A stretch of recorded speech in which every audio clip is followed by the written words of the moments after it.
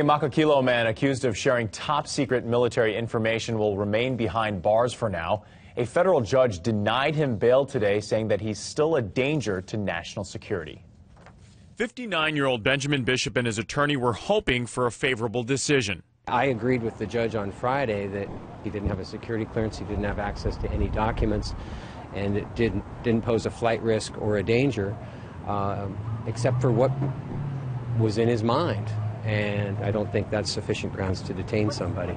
Federal prosecutors say Bishop shared classified military information with a 27-year-old Chinese female nationalist he was romantically involved with during parts of the last 2 years. They argued the Makakilo resident could still recall and communicate sensitive information based on the amount of security clearance Bishop previously had while working at the U.S. Pacific Command.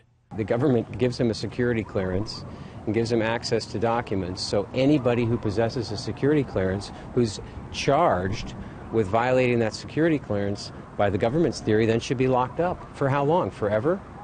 The Department of Justice has not spoken publicly about Bishop since announcing his arrest last week, but said in court that Bishop cannot be trusted. Bishop's attorney is already discussing an appeal despite the setback.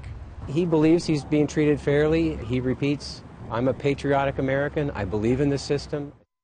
Bishop is also charged with one count of unlawfully retaining national defense documents at his residence.